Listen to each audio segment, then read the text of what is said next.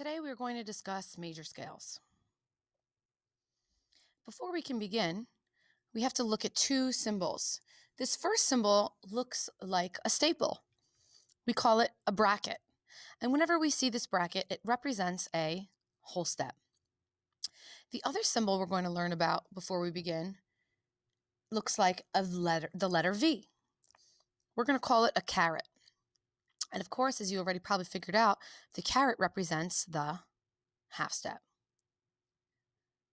As you already know, our major scale is represented by either solfege or by numbers, which are called scale degrees. Do, re, mi, fa, sol, la, ti, do. It starts on do and it ends on do. Or with our scale degrees, 1, 2, 3, 4, 5, 6, 7, 8. Scale degree 1 and scale degree 8 are going to be the same because do, low do, and high do are the same. Today, we're going to figure out the formula for our major scale. What is the distance between each note? Between scale degree 1 and 2 is this symbol.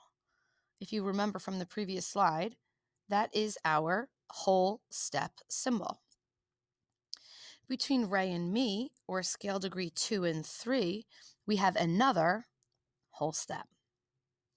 Between 3 and 4, however, we have a caret, which represents our half step.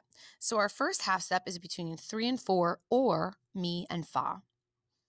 Next, between 4 and 5, we have another whole step.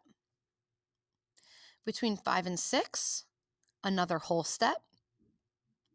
Between 6 and 7, or la and ti, another whole step.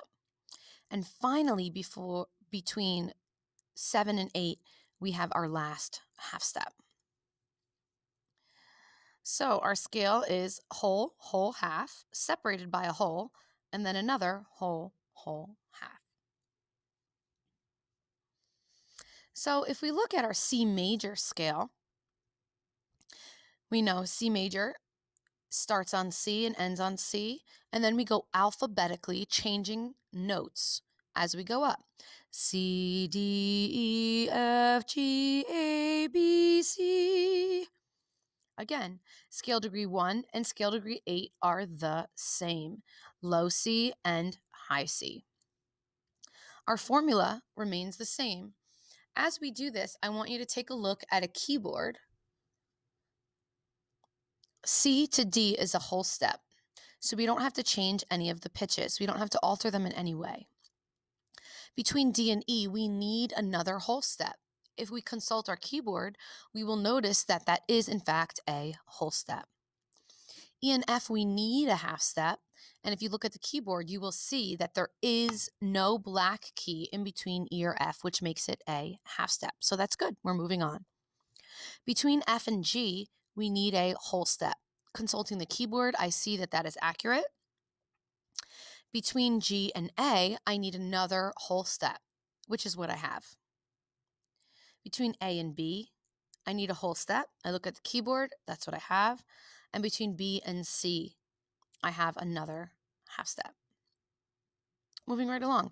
Let's see if that formula also works with the D major scale. How do I know it's a D major scale? Well, it's labeled right here below. And also, remember our keynote is our do. Our keynote, the scale, what the scale is built on, D and D, represents our do. So we know we're in the key of D, that we have a D major scale because we start and end on D, and D is do. Okay, so between D and E, I need a whole step. When I consult my keyboard, I see that is in fact what I have. Between E and F, I need a whole step, but when I look at the keyboard, I don't have a whole step. It's a half step because there's no black key. So what do? I move the F up a half step to F sharp. Now I have a half step, a whole step, excuse me. Now I need a half step between F sharp and G. Well, by changing my F to an F sharp, it has created a half step between F sharp and G, so I can move on. Now I need another whole step between G and A. If I consult the keyboard, I see that I do in fact have a whole step between G and A. I'm going to move on. Between A and B, I need another whole step. If I consult my keyboard, I see that I do in fact have that whole step. B and C, I need a whole step, but I do not have it because B and C, there is no black key. So what do I do to my C? I raise it to make it a C sharp. Now I need a half step between C sharp and D, which I have just created. That is it for our sharp major scales. Why don't you go ahead and practice a few on your own?